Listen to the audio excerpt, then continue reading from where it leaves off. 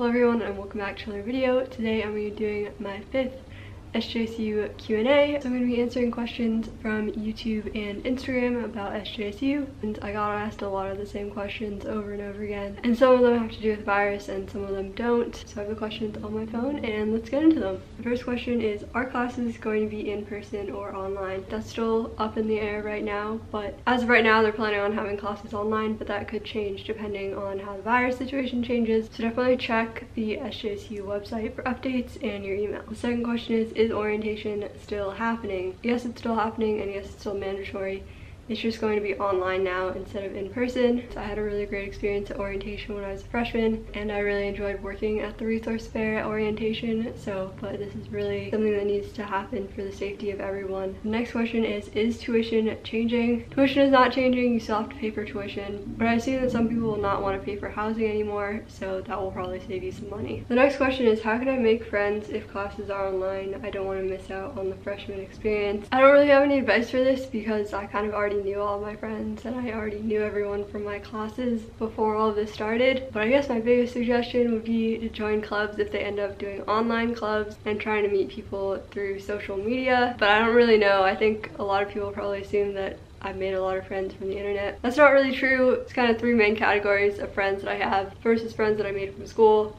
Second is the friends that I made from SJSU. And the third is friends that I made through local politics and my neighborhood stuff. And then I have a few friends that I met on social media that I've ended up meeting in real life, and then a few that I haven't. But generally speaking, I've met most of my friends in real life, so I don't really know what to do. But hopefully everything will go back to normal either before the end of fall semester or by spring semester, so that you won't have to miss out on your freshman experience. You can meet people and join clubs and do all that fun stuff. The next question is it hard to get classes? I've never been in a situation where I couldn't get a class at all in one of the GE categories or for my major, but I did choose to take some classes at community college because I was kind of picky about the timing and the actual class itself. Popular classes, especially for GEs, do fill up really quickly, and if you don't have a good registration date, you're not going to get into the class. Now it doesn't really matter that much because you're not commuting, so it's fine to have a class at noon and 6 p.m. But that's not something that I would personally do if we were having in-person classes, because I commute and I don't like be on campus all day because I have other things that I need to do. But my biggest bit of advice, if you're picky about the timing or the class itself or the professor, is to take classes at community college and then transfer them to SJSU. There's a lot of community colleges like West Valley and De Anza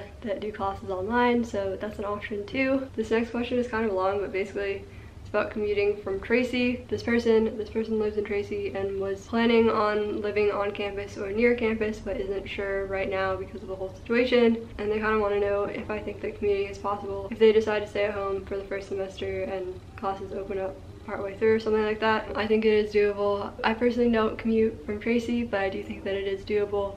Those of you that don't know, I work at Transportation Solutions at SJSU, so we help people with transportation, and we actually have a pretty decent amount of commuters from Tracy, and a lot of them choose to take the ACE train, and we do 50% discounts on those tickets for 20 rides and monthly passes. If I was commuting from Tracy, that's probably the option that I would pick because you can do homework on the train or sleep, and it's a lot more consistent than driving. But if you don't want to commute every day, I would definitely suggest living in the dorms, but I personally would probably choose to commute in that situation just to save money. The next question is, how is the political science program? This question was asked on a video where I talked about being a political science minor, and I personally had a great experience in the political science program. I loved most of the professors. Classes were really interesting, so I would suggest a poli-sci major or minor to anyone, and my favorite professors are Professor Percival and Professor Yeager. I would highly recommend taking a class from either of them. The next question, which is somewhat related, is it worth having a minor? I'm a public relations major in the journalism and mass communication school, and we're required to either do an academic focus or a minor, so I didn't really have a choice in the matter, but I do think that it's worth it because I learned a lot from my minor and I really enjoyed the classes. But if you're a STEM major or you have some sort of really hard major, then